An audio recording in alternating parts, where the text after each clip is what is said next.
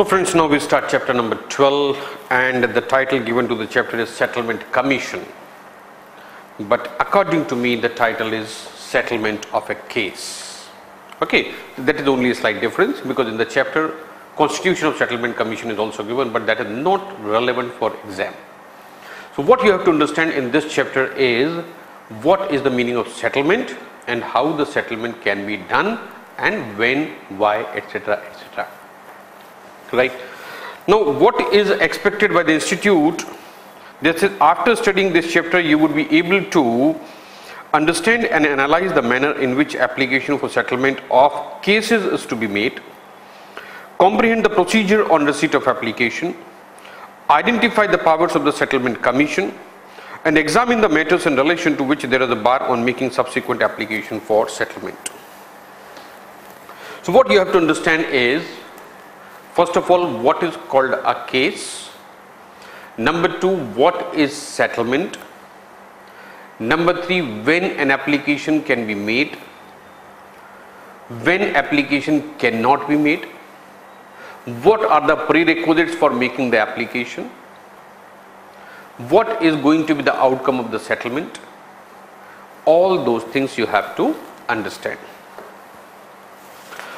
Now here from we move to page number 2, para number 1. This says, this is an alternative channel for the resolution of the dispute for assessee without going into the prolonged litigation and adjudication, appeal, revision, etc. Now to understand this line, we go a little bit in the background. Suppose there is a show cause notice issued regarding short payment, non-payment of the duty, or maybe short levy, non-levy, and the subject matter is already pending before the adjudicating authority, and the assessee to whom the show cause notice has been given, he knows the fact that I am liable, but the show cause notice is for the amount, it is much more. So one way is, let the adjudication process be completed, then whatever amount comes I pay and forget. Another way, that when the final liability is decided by the officer, it is substantially higher than what I believe to be correct. In that situation, there is no way out, I will have to go for the appeal or maybe revision. Now how to cut it short? This settlement is a procedure by which entire process of adjudication and litigation that all the appellate part, that is cut short, and full and final liability is determined, accepted, paid, and matter is over forever, and that matter cannot be reopened by any authority at any time in the future. So settlement is a procedure of cutting down the legal process of determining the liability and also the appellate portion thereof. Now the next important part there is the definition of the term case, because the settlement is in relation to case. Now what is a case? This is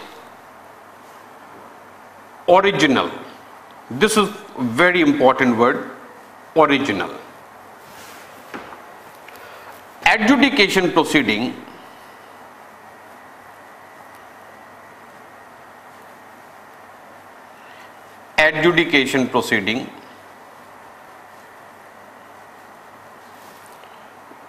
and this is pending before adjudicating authority.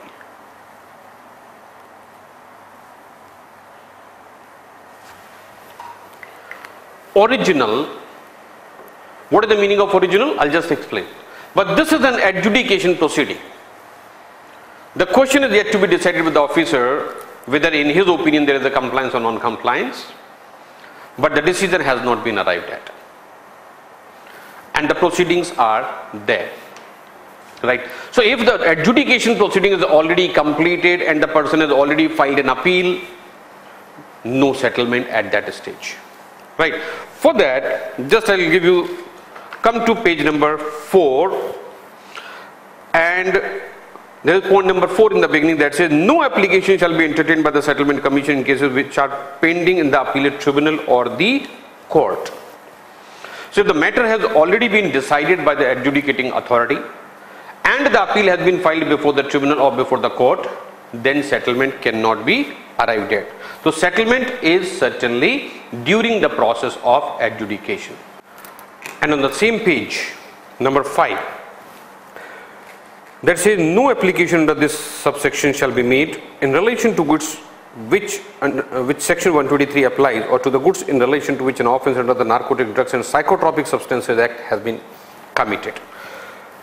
No application for settlement in relation to the goods specified under section 123, which includes gold, and also in relation to Drugs and Psychotropic Substances Act, because that is an offence under other act as well, and that is a criminal activity. Therefore there is no settlement as far as drugs and are concerned. And for the interpretation of the classification of the goods under the Customs Tariff Act, so as far as the interpretation is concerned, again there is no application for settlement, right? So subject to this, now we can talk about further. So I have already told you what is the meaning of settlement. This is avoidance of entire process of litigation through the process of appeal, etc. Right? Now coming to the case, I told you what is case: original adjudication proceeding pending before adjudicating authority, and this. Why I said original? Come to the definition part on page number 2, number B. That says case means any proceeding under this act or any other act. So any other act is Custom Tariff Act, because the duties are there. For the levy, assessment and collection of custom duty pending before adjudicating authority on the date on which the application is made. However, when the proceeding is referred back in any appeal or revision as the case may be, by the court or tribunal or any other authority to the adjudicating authority for a fresh adjudication or decision as the case may be, then such proceeding shall not be deemed to be proceeding pending before under this clause. Right?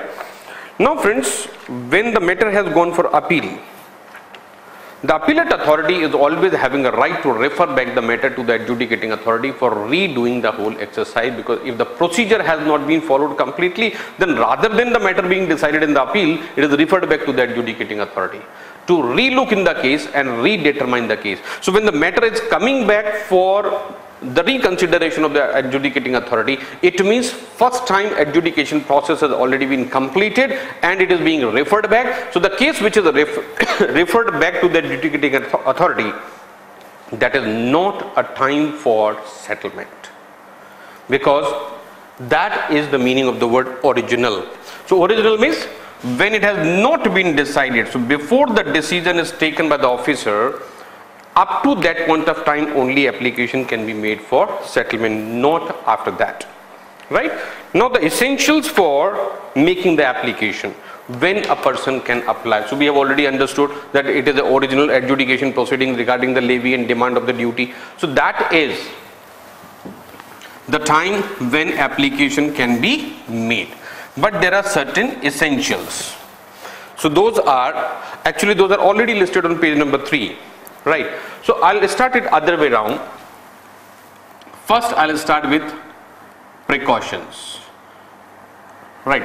These are not referred as a precaution anywhere, but just for your understanding I'm using the word precautions. Precautions are: number 1,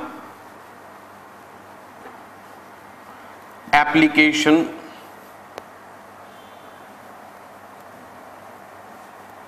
cannot be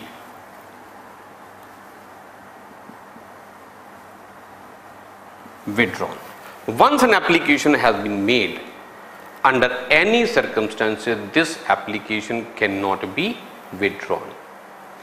And if the settlement is not arrived at, then information given in the settlement application can be used by the adjudicating authority. That is a risk involved. So if there is a suspicion regarding the settlement or regarding submissions which are going to be made in the application, then better not to go for settlement, because the application once made, this cannot be withdrawn, and whatever information provided, that can be used by the adjudicating authority if settlement is not arrived at.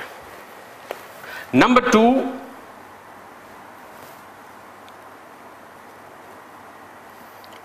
it is binding.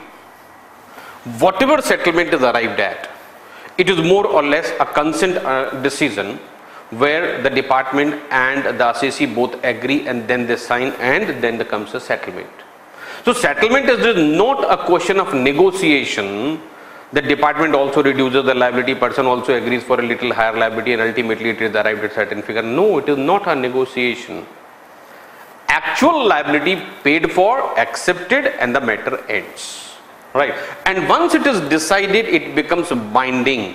The person will not have a right to accept part of the settlement and part of the settlement are not accepted. He does not have a right to surrender that, okay, this settlement is not acceptable to me. Nothing at all. Binding in totality, binding in full. Right, and the next thing is no appeals. So whether it is department is not accepting or the assessee is not accepting does not make any difference. No appeal can be filed against the settlement order. So these are few precautions which a person has to keep in mind before he makes an application for settlement. Okay, now moving further.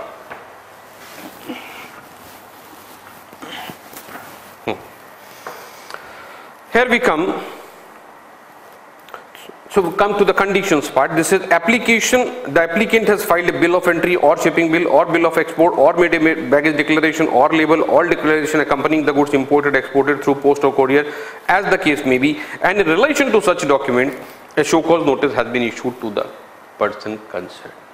So when the notice will be issued? Only when there is a short payment, non-payment, short levy, non-levy, erroneous refund, wrong duty drawback, etc., etc. These are the cases where the show cause notice can be issued. Right? So person has claimed a duty drawback which is an excess of his entitlement. For that also this matter applies. Right? So first essential is a show cause notice has been issued. So we are writing the word essentials. Essential number 1.